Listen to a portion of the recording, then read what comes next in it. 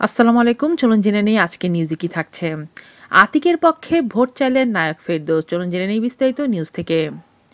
ঢাকা উত্তর city corporation নির্বাচনে আওয়ামী লীগের মেয়র প্রার্থী আতিকুল ইসলামের ভোটের প্রচারে অংশ নিয়েছেন নায়ক ফেরদৌস আহমেদ।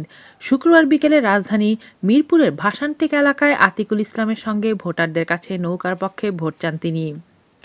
এই সময় তিনি আতিফের লিফলেট বিতরণ করেন এবং ঢাকাবাসীকে তার পক্ষে কাজ করার আহ্বান জানান। নৌকার প্রচারে নায়ক ফেরদৌসের উপস্থিতি ভোটারদের মধ্যে সাড়া ফেলে। এদিন ভাসানটেক বস্তি এলাকা উৎসবমুখর হয়ে ওঠে।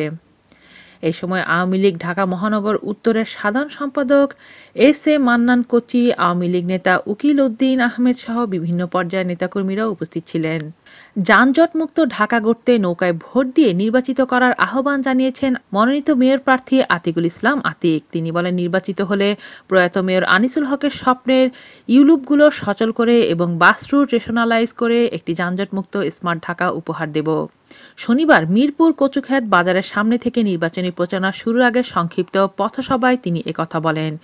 ৩০ তারিখে নির্বাচনে বিজয়ী হতে পারলে ৩ মাসের মধ্যে আমার ঢাকা অ্যাপস চালু করার প্রতিশ্রুতি দিয়েছেন আতিকুল ইসলাম। আজ এ পর্যন্তই। ভালো থাকবেন সবাই। আল্লাহ হাফেজ।